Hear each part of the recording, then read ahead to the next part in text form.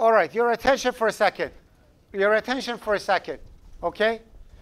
As of the at-home section of Lab 1, anything you do in OOP244 should be as follows, okay? Anytime you create a header file, what is one of the names of the header file that you're supposed to create now? Tools. So I'll create a new item, okay? And I'm going to put over here tools.h.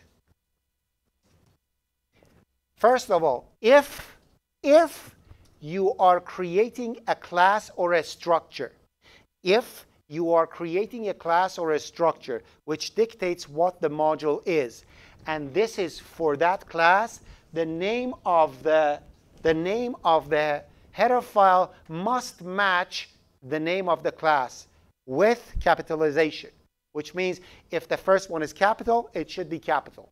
If it's camel notation, it has to be identical to what your class is. If it's not, see what the documentation say. In our lab, it says tools all lowercase, so it has to be all lowercase. So any header file that you create must follow these rules. First thing first, you create a safeguard.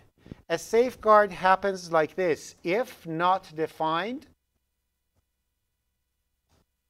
and then you put over here define, and then you put an end if. So without thinking, this has to be done. For the signature of the safeguard, first you put SDDS all capital, because we are all writing in the School of Software Design, yada, yada, yada. Okay? So whatever it is, the name, that's the abbreviation for it, SDDS. Then underline.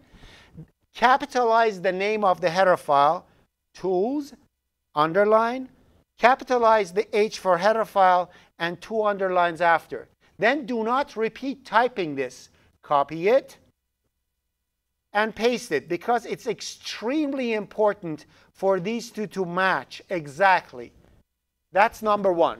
Number 2, you write namespace, SDDS are lowercase, and bring it down. So this is done without thought. This is an empty header file. A header file that you want to start coding and you don't know what you want to write. Anytime you create a header file, that procedure is taken. You don't need to think about it. You should be able to do that with your eyes closed. That's what it is. Then you think what I want to do. If you want to include something, include something. If you want, whatever you want to do. Okay? Yes? So is namespace SDDS is just for header file or? That's what I'm saying. I'm talking about header file now. I'm going to go to the CPP soon. Okay? And then if you want to include something, you include something in here. So you do includes over here if it needs one. And if you need to write some code over here for your header file, you put it in here. Whatever you do. All the code you author must reside inside the namespace. Anything you create, anything that is your creation, goes in there. For CPP files, when we are doing a module, that module has a matching name. So I'm going to add over here, new item. This one is going to be tools CPP, tools.cpp. Immediately after that, you have to add 2 things to start coding. An empty CPP file is a CPP file that includes its header file, tools.h, and then adds the namespace. That's it. You just created an empty module, a module that you don't know how to code. These stuff, so that's going to be on your quiz the next day you are coming in. A header file is called hee-haw. Create a module called hee-haw.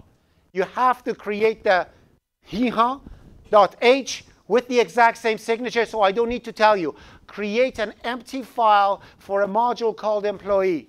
You have to immediately create STDS underline employee underline h, create the safeguard, put the namespace in it, and that's it. All right? That's going to be on your quiz. So that's what an empty thing is. when you are writing the main for something, so where does the main go in your lab?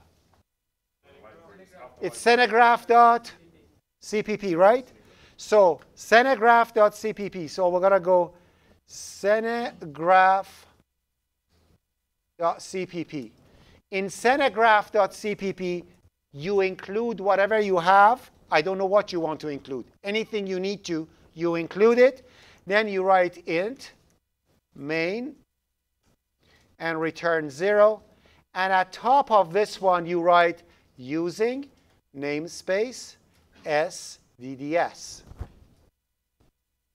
So when you are writing a code, any module you author, it has to be authored within the namespace SDDS. The main programs using those modules will use SDDS. It's not inside SDDS. Got it? Modules within the namespace, main uses the namespace. Modules within the SDDS namespace, main uses SDDS. Why it gives me an error? Because I don't have anything over there. As soon as I include tools, it's going to be OK. Now it knows. So if I say include tools, and that's going to go away. Now it knows what SDDS is. So this one should be after STD? Pardon me? It's using namespace SDDS after Oh, STD or before STD? There's another one using namespace STD. oh, anything that belongs to the system, another important thing. Anything that belongs to the system comes at the top. Never put it after. Always put the system stuff. So include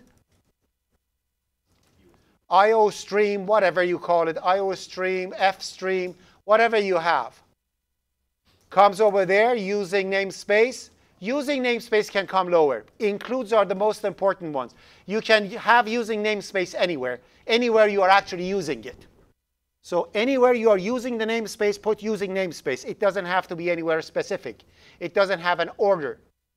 But your includes, your custom includes must always come after the system. Okay? It is extremely important to follow that rule. All right? Any questions before I stop the recording on this? So for InLab, you don't need to do this. I didn't ask you. If you do it, thank you. Or actually, if you do it, it won't work. If you put it in STD, actually, yeah. For InLab, if you do it, thank you. All right? For at home, you have to. Otherwise, it won't compile. OK? Are we OK with this? All right.